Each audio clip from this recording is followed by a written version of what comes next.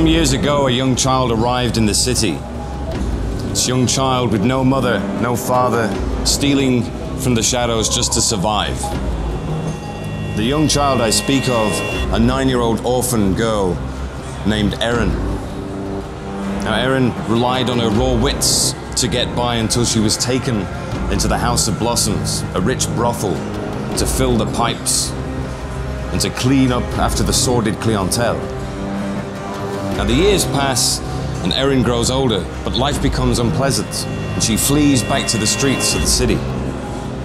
And it's there that she's discovered by another child of the shadow, another orphan of the city, this one fully grown. The man behind you, Garrett, the master thief. Garrett immediately recognizes something remarkable in this young girl, something of himself. So he takes her under his wing as his protege. Now, with Basso, Garrett's old friend and fence, Garrett tries to teach Erin to be like him, to be a master thief. But Erin has her own spirit. And no matter how hard Garrett tries to teach her opportunity, to train her, to give her technique, the young girl seems unwilling to accept it. And this irritates the master thief. Now, Garrett's always regarded killing as an extreme measure, something you should not take lightly. I do not kill without thought or good reason, he would always say. But for Erin, killing comes easily, too easily, almost like a solution to her problems. And Garrett cannot get her to acknowledge her actions, to acknowledge that she could be better. So on fateful last job together, Erin kills once more and Garrett wouldn't take it. After an ugly argument, the pair split, never to steal again. Never again, that is, until a warm summer's evening several years later. Now, in a time that people call the Golden Age, it's easy to make good coin. Basso's just landed the biggest job of his career. It's like gold, so much gold. And challenge. I need, you know what, Garrett and Erin together. They'll be unstoppable, perfect. I mean, after all this time, they must have sorted out their differences, right? For gold's sake. So Basso conveniently neglects to tell Garrett that Erin will be there, and Garrett unwittingly travels to the rendezvous and is taken aback to find Erin. But in his trademark style, he cloaks his emotions and greets her with guarded curiosity. Now, Garrett prides himself on his independence. He's never needed anyone, he's never worked with anyone, he's certainly never trusted anyone.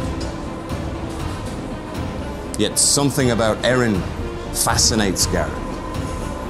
And she's matured since he last saw her. Now she has this amazing claw tool that lets her climb to inaccessible places. Although his head says no, Garrett decides to go ahead with the job. Their connection is tense, as is their history, but they proceed amicably.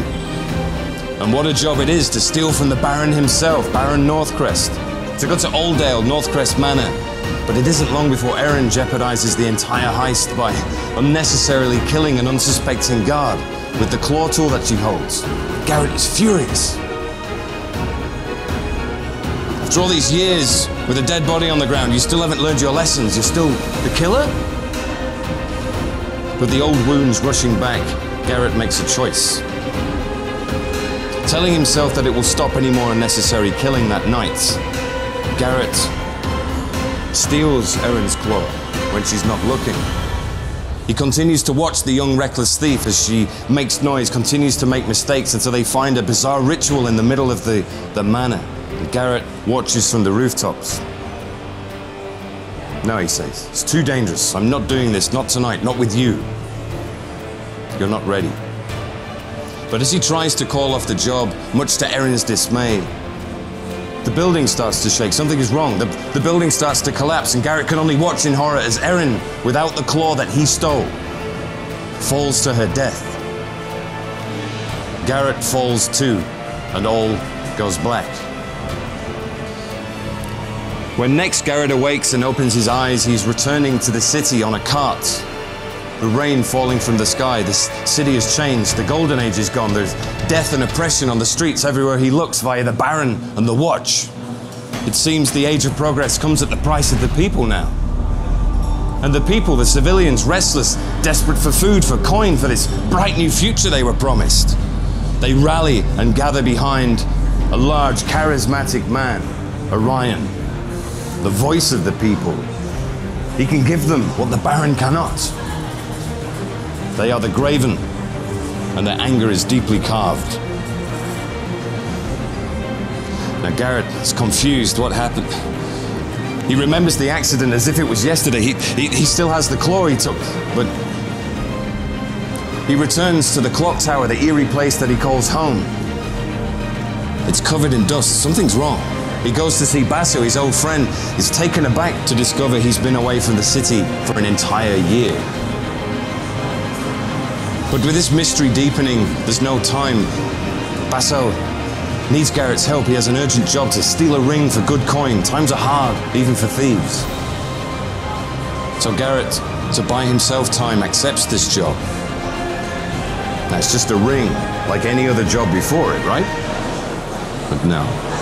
This is the first step in a series of remarkable events that will see Garrett plunged into conflict as he walks the fine line between politics and the people, to reveal a deeper, darker personal secret that threatens to tear his world apart.